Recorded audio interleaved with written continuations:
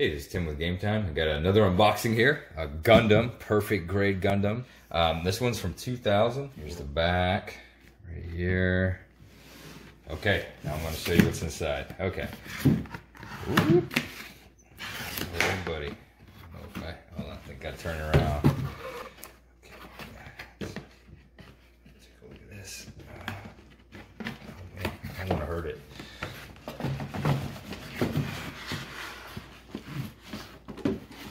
Wow, okay.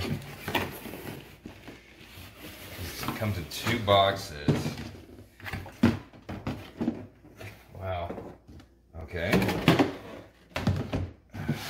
Okay, so here is the Gundam mode, the Wave Rider mode, and mobile suit. So let's look at the mobile suit.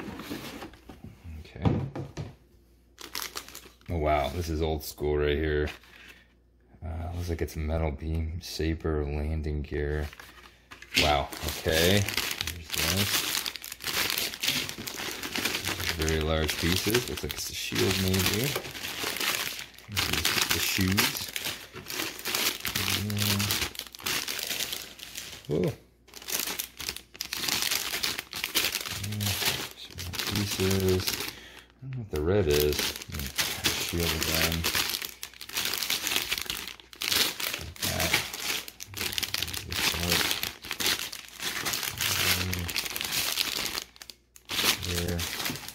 Then he's got, gosh, a bunch of little pieces. Wow.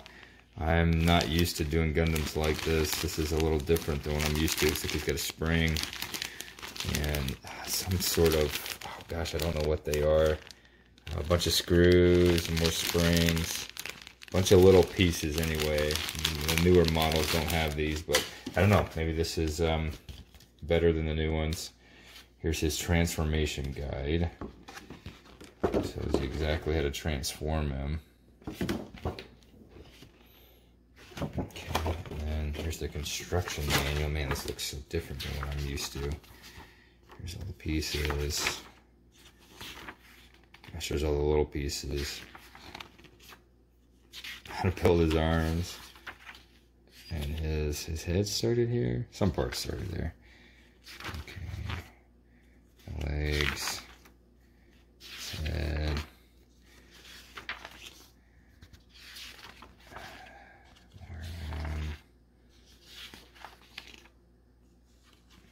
Here's the last parts right here. Okay, that's what comes in the mobile suit box. Let's check out the other box here. Okay.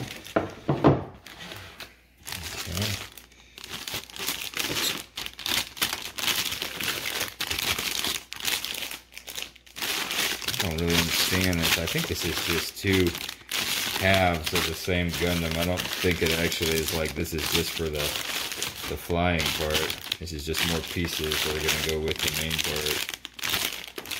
Kind of a weird way to say it. Okay. Here's, oh, that's beam sabers.